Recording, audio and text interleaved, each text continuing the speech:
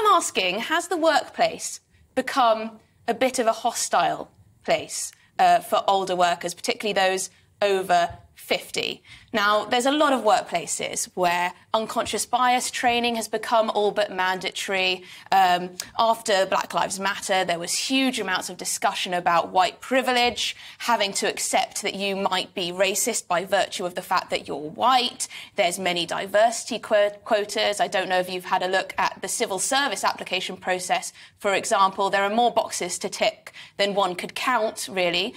There's huge amounts of groupthink, I would argue, in some businesses and within the public sector as well. So I'm going to be asking you whether you've experienced that, whether you know anyone who doesn't want to go back into the workplace, actually, because it's just got a little bit too woke, I guess is the word for it, and that it might be a little bit hostile, actually, for them as an older person. Ben, I'll go to you on this. Do you think that I'm talking rubbish, or do you think there's something in this? No, I mean, you're certainly not talking rubbish. There is something called environmental, social and governance, ESG, that companies now pretty much across the board have to adhere to if they wish to get institutional shareholders or loans made to them. And ESG effectively is the corporate equivalent. You might regard it. I've got to be careful because I've got shareholders and lenders as well. But sorry to put you in an awkward spot then. No, but ESG is effectively the corporate equivalent of woke. It requires companies, for the first time ever really, to be looking after more than their shareholders, employees and their creditors, which are your legal obligations as an employer. All of a sudden you have to worry about the communities in which you operate, putting money and, having a patrician sort of attitude to the communities in which you operate, making sure that your policies and what you do as a company is environmentally friendly, and then, of course, making sure on the governance side that you've got the appropriate number of women, ethnic minorities, etc., on the board of directors. And all of this is a burden on business because every regulation creates a need to comply, and through compliance comes additional cost. And so as an employer and as a shareholder in a business, I can see detractions, but I don't think it's a huge burden on over 50s per se. You know, over 50s, I think we come from a slightly more robust era when you just kind of bit your lower lip and got on with life. So if someone tells you to do something like learn about critical race theory, for example, that you may think is irrelevant, you'll do it anyway, bite your lower lip and get on with it. But is that a good thing, Joe, that older people who may disapprove of what they've been told to do by HR departments should just suck it up and get on with it? I'd slightly take offence at the idea that older people are this generic group yes, who are incapable of dealing with anything that, you know, isn't stuck in the rut of where they want to live back in the 1960s or 1950s. There are many people who work way into their 50s, 60s and 70s and beyond. I think the people that we're probably looking at here are people who have maybe been out of the workplace for a bit.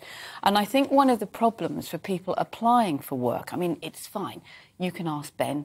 He's just given you a job. You're fine. Michelle will hate you. But, you know, joking aside, nowadays, even if you want to apply for a job with a supermarket or a fast food outlet, you don't just go in and see the manager. You have to do it online.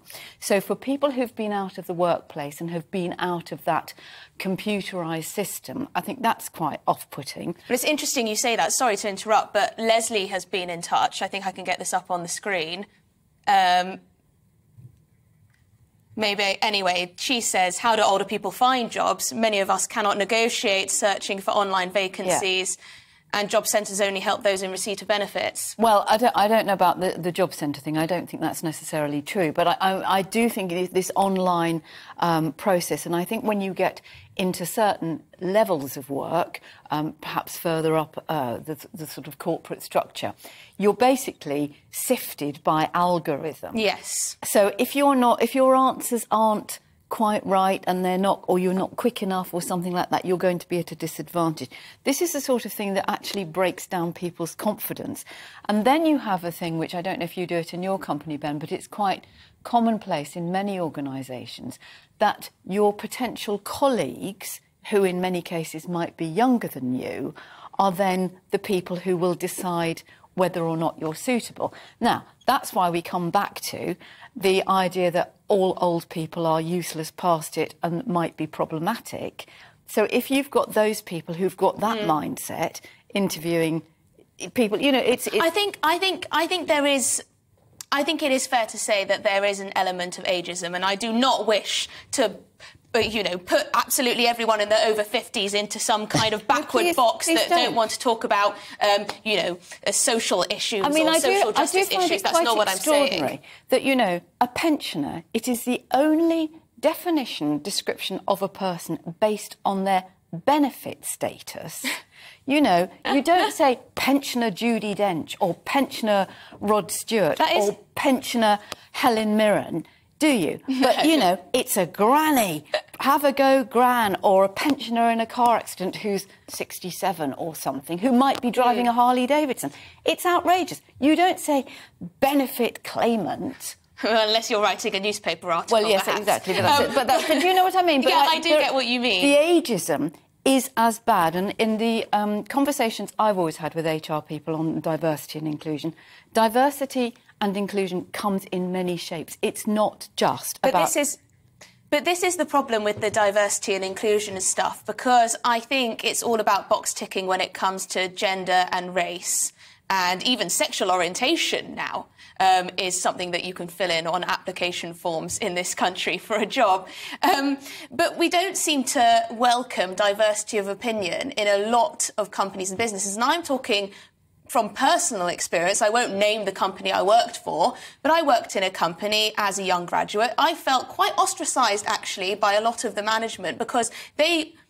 could not get their heads around why someone might, for example, vote Brexit, or why someone might have vaguely socially conservative views on one way or another, or why someone might not buy into the unconscious bias training, that sort of thing. And it was one of the main reasons why I ended up leaving that company. And I think older people might be even more affected by that because they're less likely to be woke. Yeah, they're less likely to be woke. There is a law, by the way, against sifting through employment applications based on age. That is against the law. You're meant to be blind to age. But undoubtedly, you know, one of the issues I have with woke, and let me just define woke. I see woke as the ostensible championing of minority rights at the exclusion of the majority and often to the detriment of the majority. That's how I see it. And I use the word ostensible because often in championing these rights, they end up actually disadvantaging the group of people they're trying to promote. But, I mean, I see part of the problem with woke is an inability and a lack of tolerance to take on board any other view. You either go with that particular ideology or you're somehow a right-wing, swivel-eyed, lunatic, fascist, xenophobic, racist, you know, and, you know, the list goes on. I've been accused of all of that, and none of which is true, of course. So you say. But it isn't. And so I think there is that issue. But, you know, getting people back into work at the age of 50, I think there are many greater problems at play, mostly economic ones, which are driving plus 50, you know, people over the age of 50 out of the workplace. Part of it is they've had a good run over the last 40 years with asset values going up, so they can afford to retire early. Part of it is... The pandemic may have... accelerated the process. Enjoy that. And they will have, you know, if you're in your sort of between 50 and 60, and particularly if you're a woman, you are what has been called the sandwich generation. You are probably having to help out with grandchildren, and you are almost certainly having to deal with parents or older relatives in care. So, you know, the care pressures... Caring responsibilities the caring responsibilities become much greater. So, you know, what job are you looking for? You want to be as flexible, and maybe more so, than a young parent without the protection that, of course, which is afforded on maternity and paternity rights. So both the Labour Party, the reason why we're talking about this is because, firstly, Alison Pearson wrote a column in The Telegraph where she says the workplaces have become woke. Well, I have my own anecdotes, and other people do, including relatives of mine who have decided not to go back into the workplace for reasons including what the workplace is now like in a cultural way. So I do think the point does stand. But also the Labour Party and the Conservatives, of course, are looking at ways in which they can try and get people back into the workplace. And of course, that's great for the economy in their view, and they want more tax income. But how on earth should they go about doing it? What would the one thing... Well, over 50s is a particular category of people, but the labour market is broken right across all age groups. And the biggest problem, by the way, the United Kingdom faces is the problem I'm about to describe, which is that it doesn't pay to work anymore. You know, the median wage in the United Kingdom is £30,000.